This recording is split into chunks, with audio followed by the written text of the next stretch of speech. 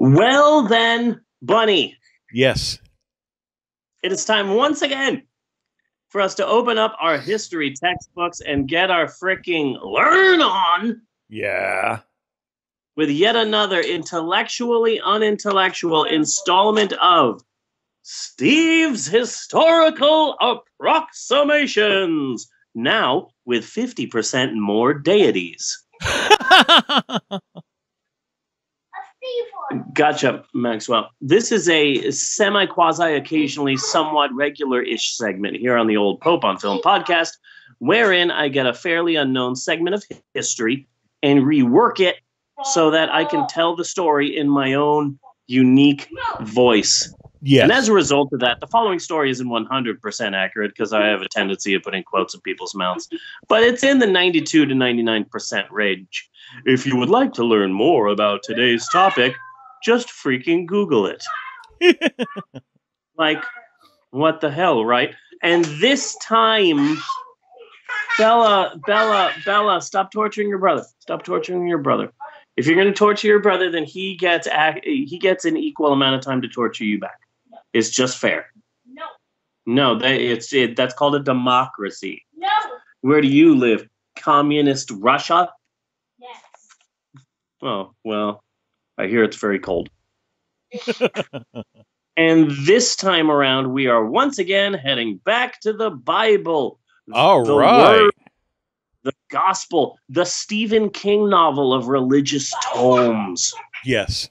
Specifically, we're talking lost Gospels here. In fact, we're talking lost Gospels again because we have discussed this topic before on the show. Yes, the Book of Mark, the secret Book of Mark. Yeah, it wasn't. I don't believe it was an official Steve's Historical Approximations, SHAP, a SHAP. Yes, as I like to call it. It's not. It wasn't an official SHAP, but I made this one an official SHAP. So here's a refresher. If you don't remember this one story from our ridiculously ever-growing backstory. Yes. There was a second version of the Gospel of Mark that was removed for overt homoerotic undertones for realsies.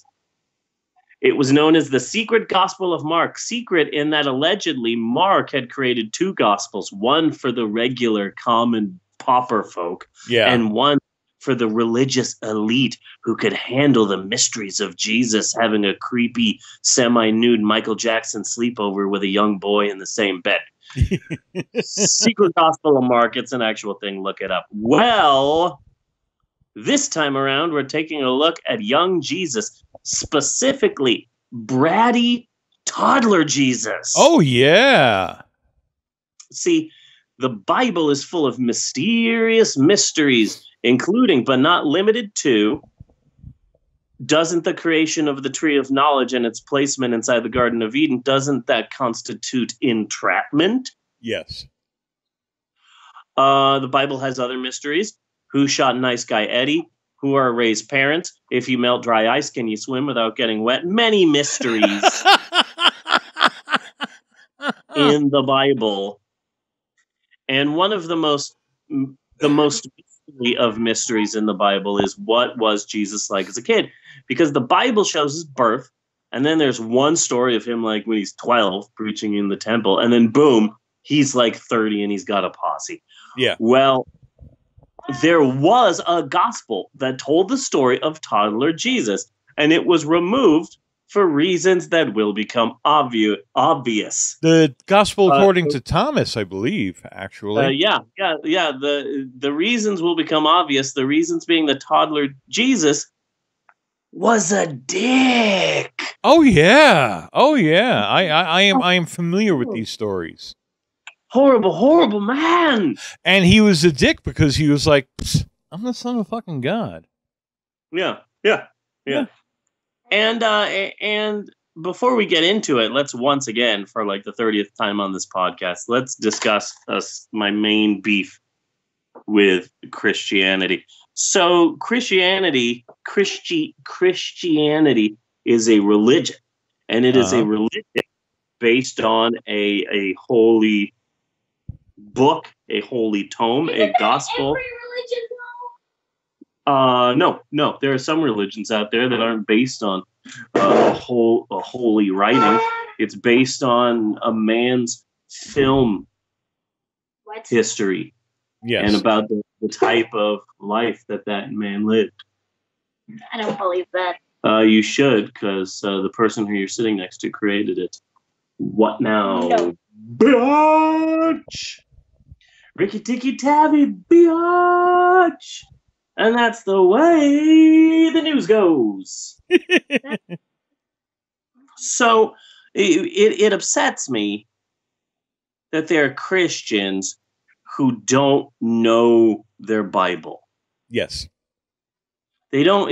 I would think that if your entire religious belief, not just your religious beliefs, but your entire life is centered around being a Christian. I'm a Christian. I believe in Jesus. I believe in God. Well, if your belief in Jesus and your belief in God is 100% centered on this one book, so you would think that you would know about the history of this fucking book. Yeah. The things that are in the book, the things that have been taken out of it, the edits to it, the history of the book. You would think you would know that. or at the very least, know the difference between the King James version, the New King James version, the Revised Standard Edition. There's a bunch of different translations of the Bible, and modern Christians have no freaking idea what the difference is. So they're always opening up all of these packages of Bibles and driving young, handsome, mustachioed booksellers insane. Yes. See, but you would think that people would know the history of these Bibles, but they don't. They absolutely do not. And it's remarkable that I know more about the history of the Bible than most modern American Christians. That's when you know something's wrong with your freaking religion, dude. Yeah. So, okay. So well, you also know when you say the Earth is only 6,000 years old and is fucking flat. Okay, so Bella has 3 Bibles here. Okay. Is it? It's a Bible off? Yeah. Oh, that's okay. So some of the pages were sticky. Okay, so this one here you got at Walmart, New Testament, Psalms, and Proverbs. This is a Gideon Bible. Uh-huh. That means didn't you find a Gideon? I remember. Didn't you tell a story once you spotted a Gideon? I think so. So I believe. I don't know what translation this is. I believe it's just King James. This one here, the Holy Bible, this is just the New Testament, so this isn't everything. This is an English Standard Version. So I believe this is King James Version, this is English Standard Version, and then here on the side, this is a New International Version. The same book, different translations. I got something that what, Maxwell? I got something that you got what? That has other forms of it. Oh yeah? What? Well, it's Pokemon? No. Digimon? Yes. Oh, okay.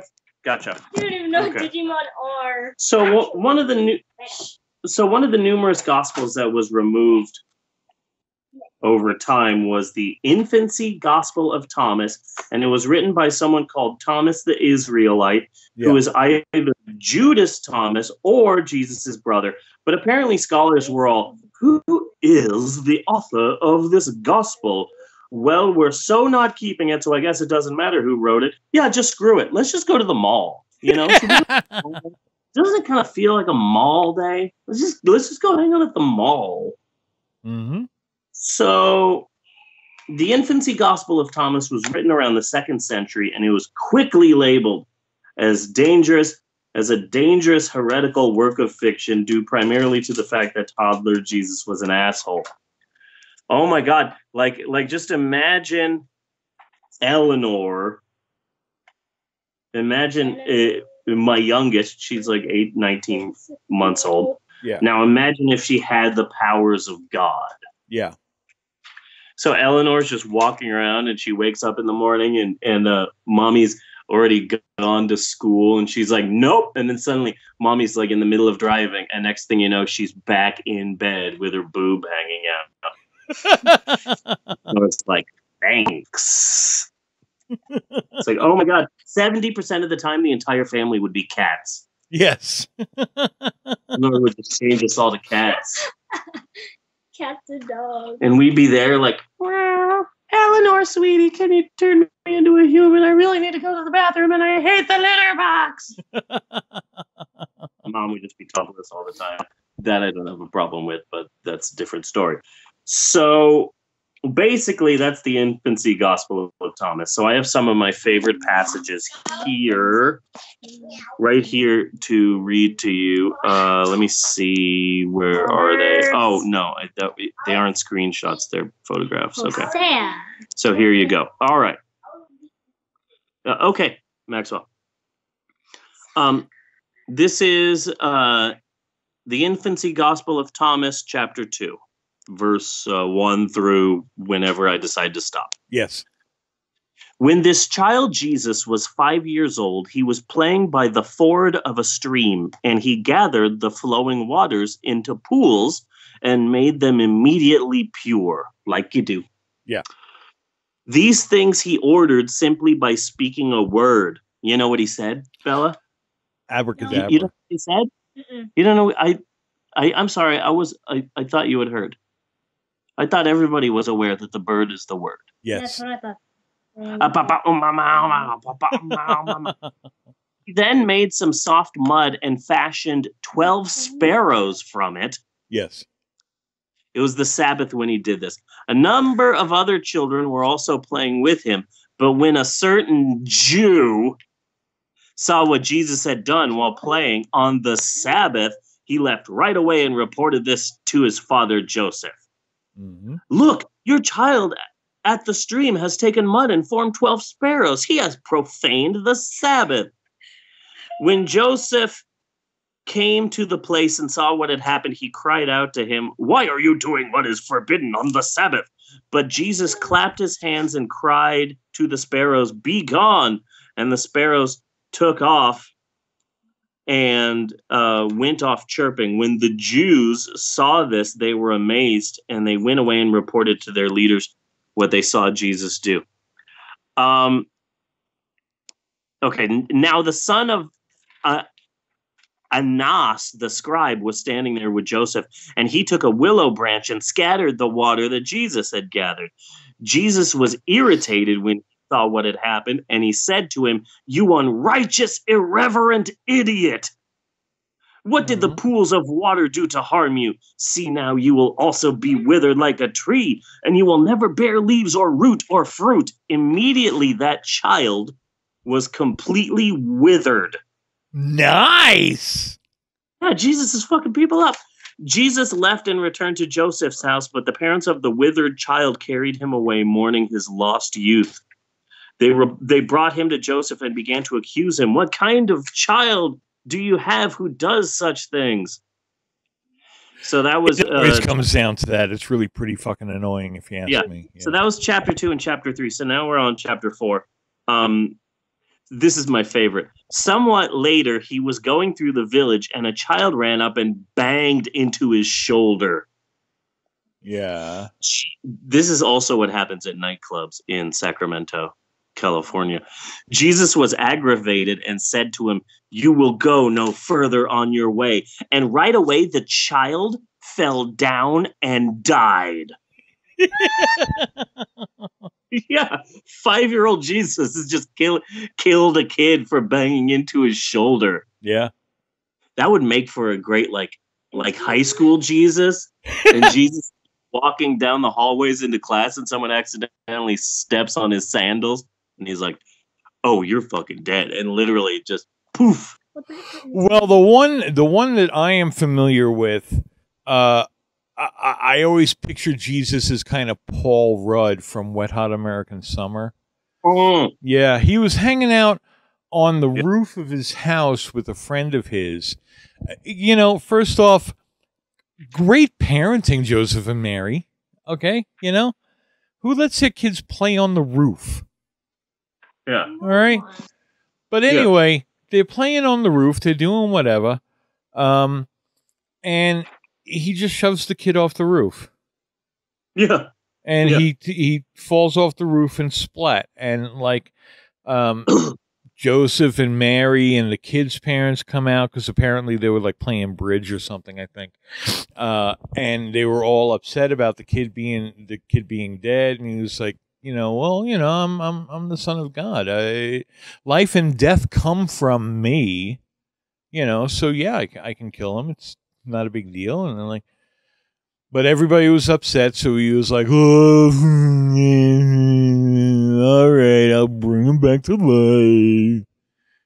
And he brought the kid back to life. After being like a big douche about it. Yeah, yeah. Jesus was a dick. Yeah, Jesus was a huge dick. In my mind, Jesus is Jim Carrey right when he gets the powers of God in Bruce Almighty. So he's walking down the street and that song from the 80s, I got the power, is playing. And then someone bumps into him. You're dead. Being all... What question did you ask, Bella? You said, what are Israelites? What are Israelites? Oh, that's it. Like back in the day, there was a boy band called Isra. Yeah. So the fans of Isra, they were called Israelites. That doesn't answer me. No, your father is completely lying to you. They are Jews that have more electrolytes. Yeah. They're the magical thing that you get when you drink Gatorade. Yeah. Gatorade is filled with these tiny things called electrolytes, and if I'm not mistaken, that's what gives Jedis their power. I'm so confused. That was in the first Star Wars prequel, and then they decided to just ignore it for all the other films. I saw the tears. Yeah. So, right here on the Pope on Film podcast, a Bible mystery is solved. The question, what was Jesus doing as a child? The answer, straight up murdering people. Yeah. Basically, Jesus as a child was Q. Yeah. Or like if Maxwell had superpowers. Oh, if Maxwell had superpowers, like number one, he would constantly be forcing all of us to play with him 24/7, and we would be going insane. We'd be like, I haven't slept for 5 days. Please, can we stop playing? Also, the weather would always be like 75 degrees and sunny so that he can be outside. Uh-huh. Like all of the plants would wither and die because there would never be rain. So that's it for this installment of SHAP. Yeah. Steve's Historical Approximations. That feeling in your chest right now, that's love. That's what that is. It's a historical smattering. Yeah, it's a historical smattering or a stroke. Ooh. Maybe. I kind of like myself a good historical stroke. Yeah. So cut on that.